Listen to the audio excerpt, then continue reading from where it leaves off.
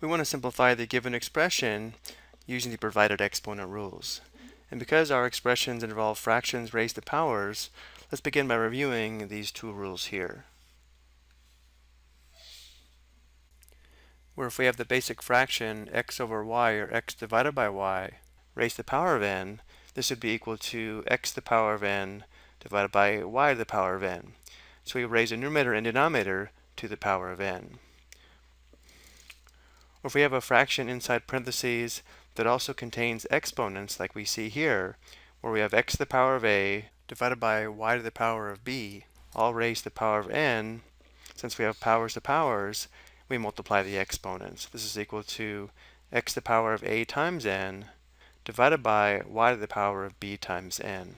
This rule here is just an extension of the basic rule here when we have a to the power of m raised to the power of n. Or if we have powers raised to powers, we multiply the exponents. So looking at our first example, we have 2/3 raised to the second power. So if it's helpful, we could think of this as 2 to the first divided by 3 to the first, and since we have powers to powers, we would multiply the exponents. So we'd have 2 to the power of 1 times 2 is 2, over 3 to the power of 1 times 2, or 2. Well, 2 to the second is equal to 4, and 3 to the second is equal to 9, so 2/3 squared, or 2/3 of the second power, equals 4/9.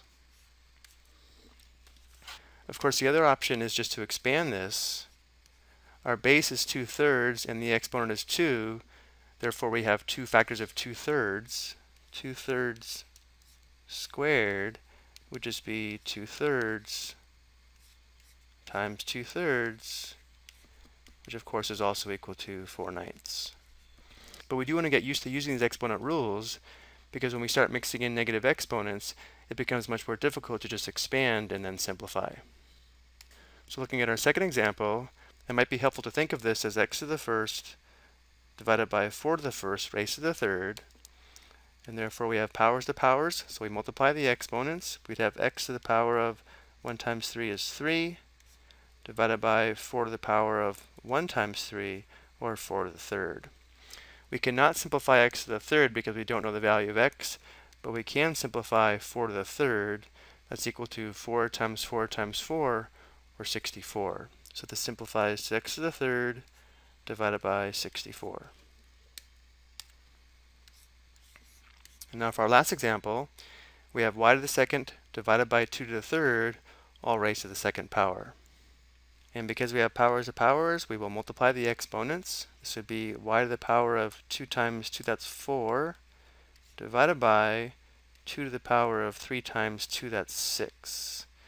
Again, we can't simplify y to the fourth because we don't know the value of y, but we can simplify 2 to the sixth. That's equal to 64. But let's also show how we can evaluate this on the calculator. We enter the base, which is 2.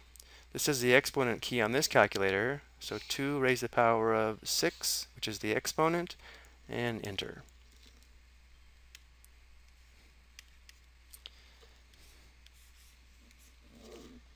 I hope you found this helpful.